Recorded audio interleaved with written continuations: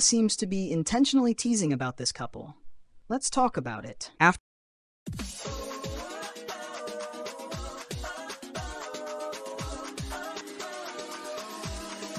the intro, hello everyone, welcome to the channel, and before we dive into the content of this video, don't forget to leave your like, subscribe to the channel, and hit the bell icon. That way you won't miss anything, and let's get into the video. The cover of Chapter 11113 of One Piece is one of the most enigmatic ever seen in the series. Robin is playing chess with the Straw Hats, and each one represents a piece. Well, I'll bring a more in-depth analysis of that later, but in this video I want to talk about Luffy and Nami. Once again, Oda seems to want to tease.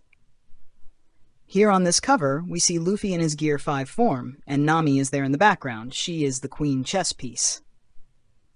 Yes, another cover where Nami is portrayed as a queen. This is far from the first one. We have several covers where Nami is depicted as a queen, often alongside King Luffy. And when it's not explicit, we have something referencing it, like this recent cover where you can read on her shirt, Queen of Navigation. Therefore, the theory that Nami will end up married to Luffy by the end of the series is gaining more and more traction. She will be the queen to the Pirate King. It seems like Oda is throwing this at us at every opportunity. In a 2009 interview via Muramasa, Oda said he had never been interested in romance in the series. Here's what Oda said at the time. "I don't draw romance because One Piece is a manga for boys. Fans ask me to draw romance, but if they want to read that, they should read a shoujo manga. That's not my job. I don't mind how many women fall in love with Luffy, but I don't think it would be good if they loved each other," Oda said. Well, as we've seen, this interview is from 2009. It's been a long time. Oda may have changed his mind about it.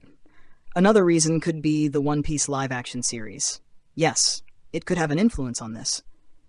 See, the audience has changed. One Piece is no longer just for boys in Japan. Now there's a series open to all audiences. And everyone knows that good series are driven by good romances. What I mean is that yes, Oda may want to change his decision about not having romances in One Piece, even aiming for it to unfold in his live action. Now let's move on to another possibility regarding all these covers with Nami as queen. This could be a foreshadowing of Nami actually being a princess of some country, remembering that we still haven't had Nami's origin. Where did she come from? Why didn't Oda make her actually Bellamir's blood daughter? There's even a theory that seems funny but makes some sense, that the princesses in One Piece look like Nami because it could be Oda's hint that Nami will also become a princess. And there's a theory, which is the one I currently find most plausible. Oda's wife, he met her doing a Nami cosplay, so we can say that Oda himself married Nami.